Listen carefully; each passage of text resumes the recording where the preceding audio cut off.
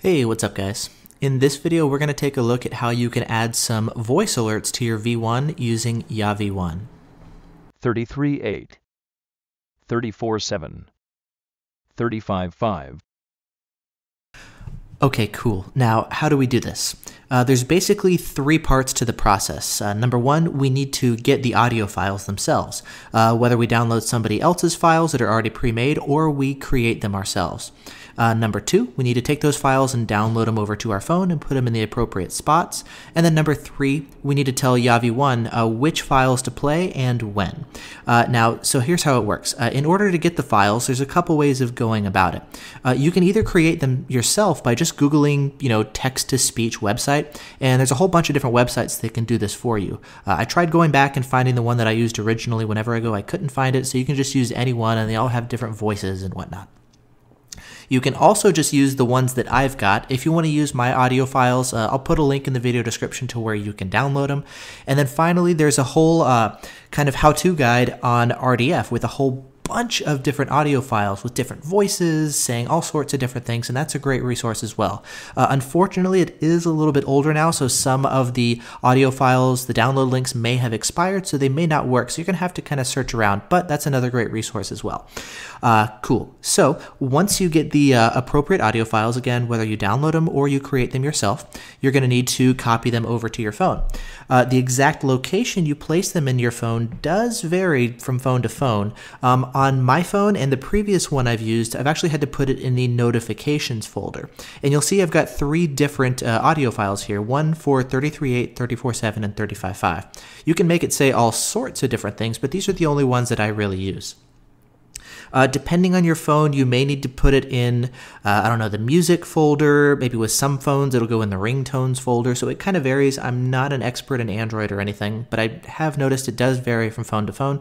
On my phone, it's in the notifications folder. So go ahead and start with that first.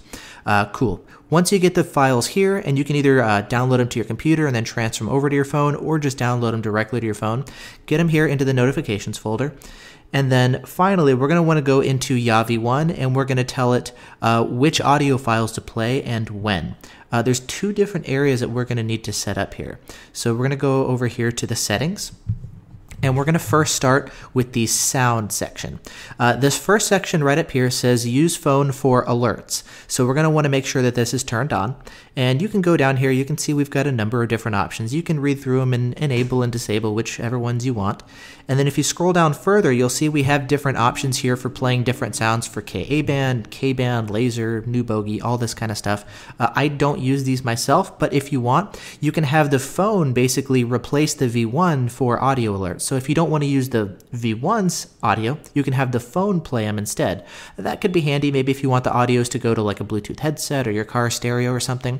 I noticed they are a little bit funky. They're not quite as instantaneous, and sometimes there's a little bit of weirdness when they start to ramp up faster and faster. It's not quite as smooth as the V1 itself. So I think the V1's audio works a little bit better, and I like having the controls for the V1 itself for the audio. So for those reasons, I actually let the detector play the main audio alerts, and I never have to worry about my phone or forgetting my phone and now the detector's turned down or anything. So I prefer definitely letting the V1 do the primary audio alerts. But right down here, you have the option of having your phone basically duplicate or even replace the V1's audio alerts. And you can go in here and maybe even select different sounds altogether. So you got a lot of control here. But this is not actually the area that we're going to go through for what we want to do. So what we're going to do is we're going to go back and we're actually going to go into the frequency boxes section. This is not in the sound section. We're going to go into the frequency boxes. So you're going to want to make sure that we have these turned on. And then again, you can see we've got a couple different settings here. Like I've got play voice under savvy. This way, if I'm sitting at a stoplight and I'm traveling below my low speed muting limit, it'll still tell me, hey, I'm seeing 34.7 in the area or whatever. So I like that ability. So I have it checked. But again, you can go through and enable and disable whatever you want. What we're going to do for the purposes of this example, this is how I have it set up. I have three different boxes set up for Ka-band. It's going to be the exact same process if you want it to say K-band when you get a K-band alert or anything else, but this is how I have it set up. So you'll notice we have three different boxes set up here. There's one for 33.8, one for 34.7, and one for 35.5. Let's go ahead and take a look at the 33.8 one. The way it works is we've got a frequency range set up here, and I have it programmed so that if I get any signal between 33.7 and 33.9, I want it to play this selected audio file, which in my case is going to be the 33.8 audio file. I select that one, I hit OK, and now it's set up so that whenever the detector alerts to any signal within this frequency range, it plays that audio file. And for it to show up here, you do have to have it placed in the correct folder in your phone. Again, because I placed these audio files in my notifications folder, they show up here as notifications. This is going to be where it's going to vary depending on what phone you have. So if you don't see them showing up here, you're going to have to go in, like I said earlier, and maybe try different folders so that it shows up there. Cool. You can see I've also got it set up with the blue background. You can do that if you want. It's kind of a side thing, but it's the same process. So we'll say OK, and awesome. You'll notice I've got the same thing set up here for 34.7 and 35.5. A quick side note, you'll notice you don't have to copy my frequency ranges, but the way I have it set up, I've got 34.7 and 35.5 set up as plus minus 200 megahertz to give it a nice wide range. For 33.8, I do have it running a little bit differently. I do from time to time see Cobra falses in the like 33.5 to 33.6 range, and the way I have it set up is I don't want it to announce 33.8 if I'm picking up a Cobra false, so I've just cut it off at 33.7 and said anything below that, don't announce 33.8, but if it's higher than that, go ahead and tell me 33.8 is in the area. I do see a bunch of legit 33.8, so I see this all the time. You can encounter Cobra falses that are in the 33.7 to 33.8 range, and in those situations, it will actually alert as 33.8. There's not too much you can do about that unless you have KA guard turned on. But just kind of a quick note, that's why I have the tolerances a little bit tighter. It's to cut off the 33.6-ish Cobra falses, whereas 34.7 and 35.5 are a little bit wider. Also, I know this can be kind of confusing sometimes. Boxes are different than custom sweeps. Custom sweeps are there to basically say which frequency ranges the V1 scans or doesn't scan at all. This is basically telling the V1, what frequencies you're scanning, period. The fewer you scan, the faster your V1 is.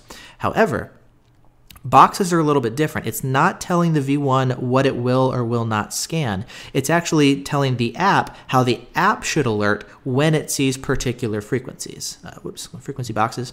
So all this is doing is saying when I get an alert, doesn't matter what I've got custom sweep set up, when I get an alert in this frequency range, perform these actions, play this audio file, maybe put this different background color. So it's a different thing, and I just kind of want to point that out so you don't get it confused with custom sweeps because they are two similar but different features. So that's really about it. It pretty much just comes down to creating the files or downloading somebody else's. And then, copying them over to your phone and then setting up your frequency boxes like this to play the appropriate sounds at the appropriate times. You can do other things like if you want to create a box for all of K-band so that the phone actually says K-band. You can totally do that. There's a whole bunch of different ways of customizing it. This is really the only thing that I use it for is just to announce the different Ka-band frequencies. I don't have it say Ka-band, I just have it say the frequency because I know that that double brap is Ka-band. So this is just kind of a thing above and beyond that I like to add. So again, as you can see, you can have the phone completely replace your V1's normal audio alerts. So you do have that option, or you can have it run in tandem with your phone, and that's how I have it set up so that the phone is doing, the detector is doing all of the normal audio alerts. The phone, all it's doing is basically adding in the different voice alerts in different situations. And so that's all it is. It's a pretty simple and straightforward process. Again, I'll put links in the video description to the audio alerts that I use, as well as the link from RDF with other people's different audio files, which you can download as well. And then, of course, you can just Google around and use really any text-to-speech website and create anything to your heart's delight. So there you go. Pretty simple and straightforward process. I hope that's been helpful. If you guys have any questions, please, as always, feel free to ask. Until next time, thanks so much for watching. Bye-bye.